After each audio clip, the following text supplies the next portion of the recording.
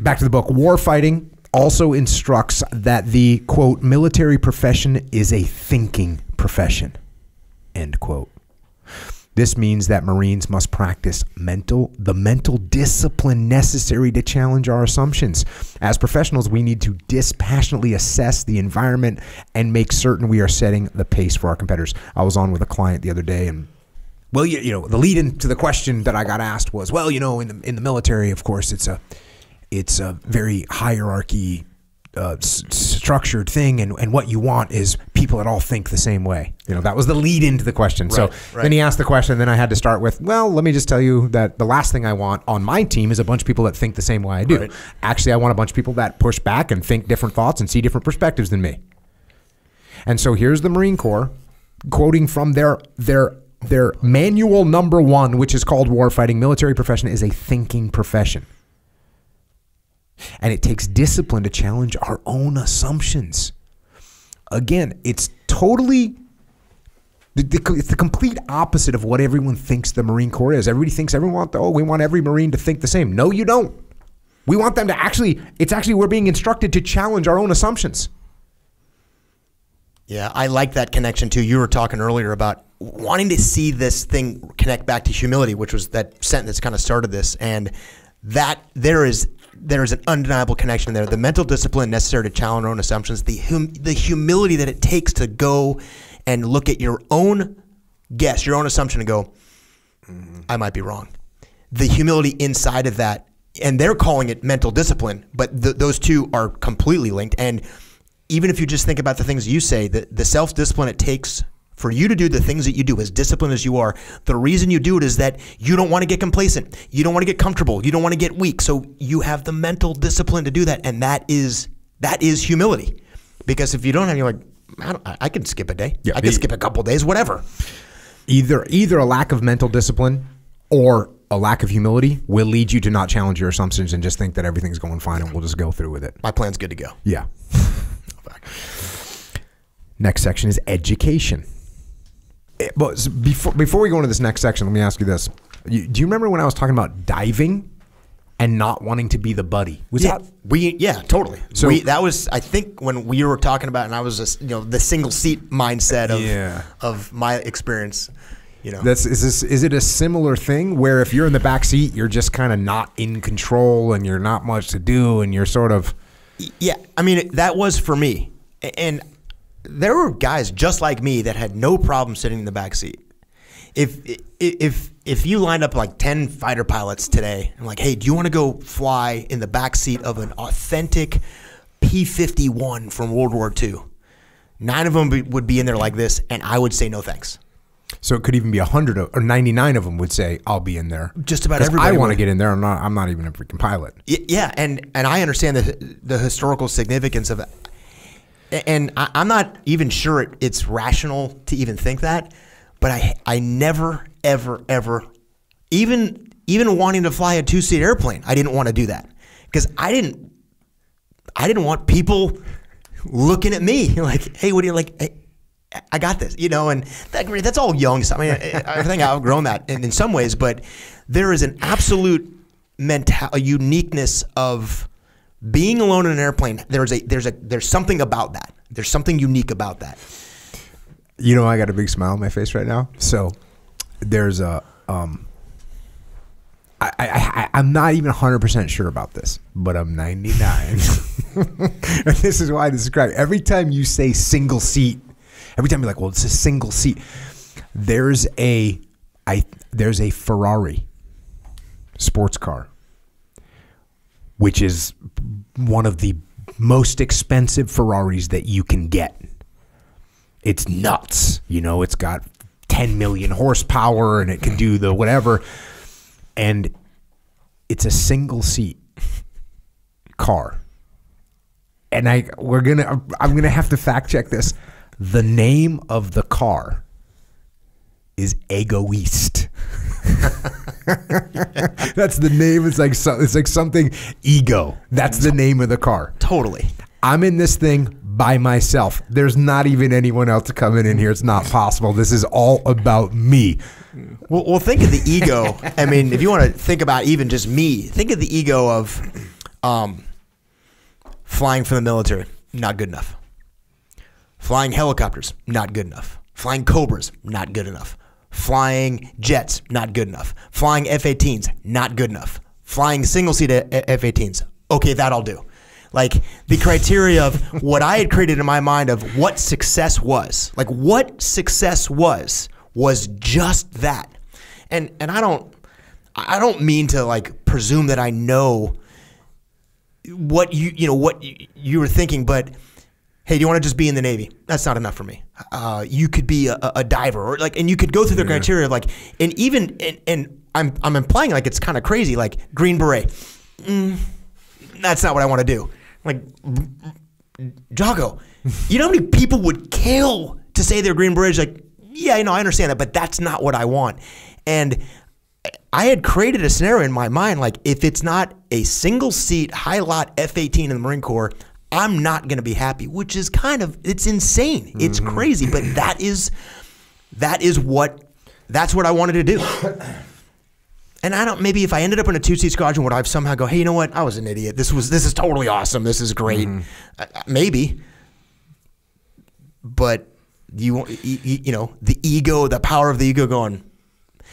And that's, I think, not to defend myself too much, but I think that's a little bit different than arrogance.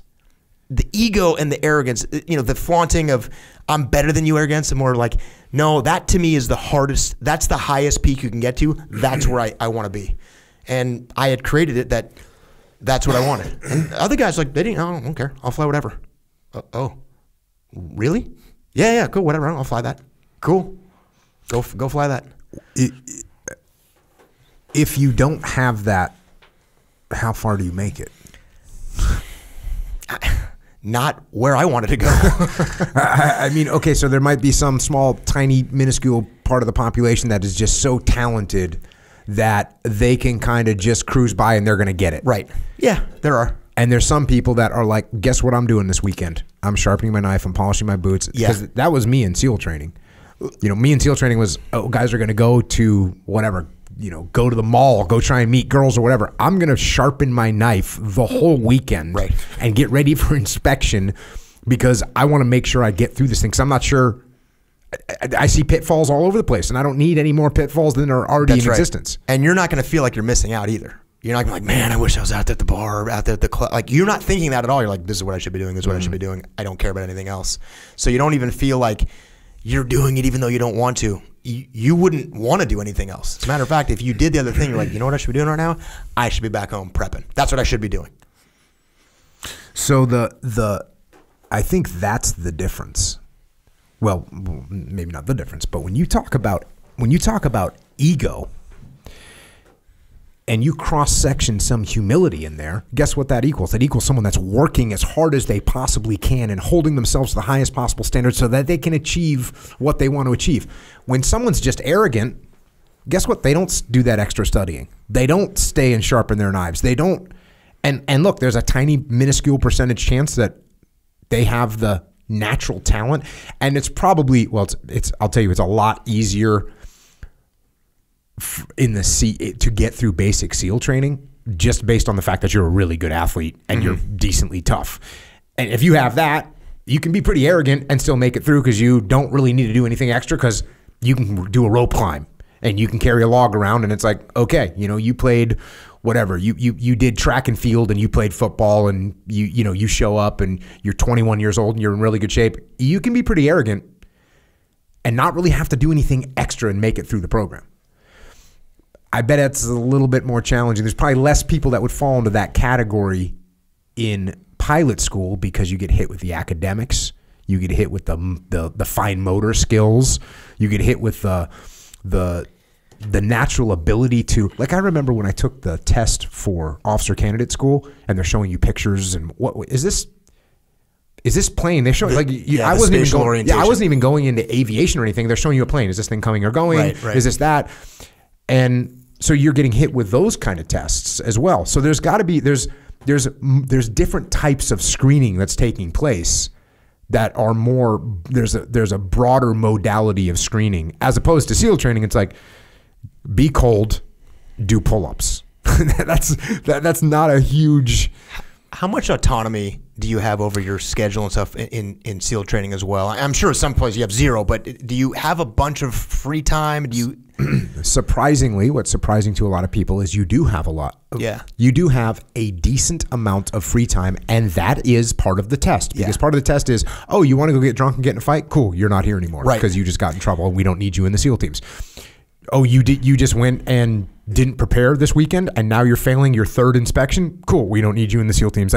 There is they have to give you some opportunity. They have to give you enough rope that you can hang yourself, and you certainly can. And there's plenty of guys that did. Yeah. Plenty of guys that got in trouble in town, didn't come back from Mexico in time for muster, and you hit a couple of those things and you're gone.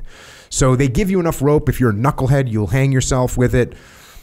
But other than that, if you can do pull-ups and you can suffer, or you can do some rope climbs, you can kind of just grit through it.